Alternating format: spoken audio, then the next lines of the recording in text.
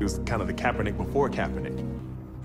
We're all aware of Colin Kaepernick and his fight to bring light to America's treatment of black people by refusing to stand for the national anthem.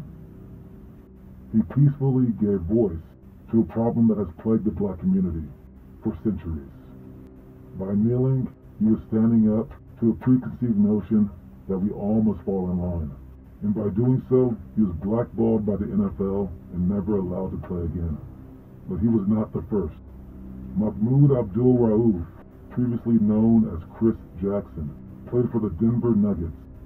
Due to his religion, he too took a stance against the national anthem.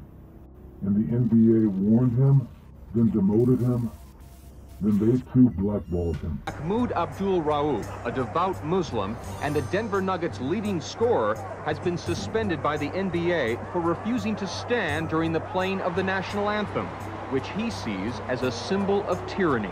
This is not Nazi Germany.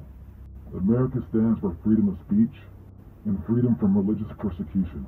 But the NBA, especially when it came to Mahmoud Abdul-Rauf, did not do so. The showdown lasted one game. Abdul-Rauf says that after seeking guidance from other Muslims, he found a compromise solution: to stand and pray during the anthem. Though he led the team in scoring and assists, the Nuggets traded Abdul-Rauf to Sacramento after the season. They ousted a basketball player.